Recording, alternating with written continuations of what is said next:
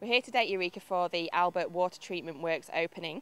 We are going to be talking to a few customers about why they decided to book on the tour and what they thought of the day. We've had a nice reception and a film, and then we were taken off on a coach, which we sort of enjoyed. It was like being on holiday.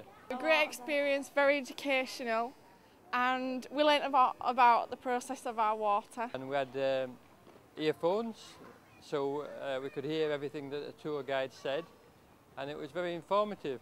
I just wanted to find out how the water could change clean from Albert the reservoir. Well, there's a lot more to it than meets the eye. I've learnt that it isn't just water falling from the sky free. I've found out why it costs.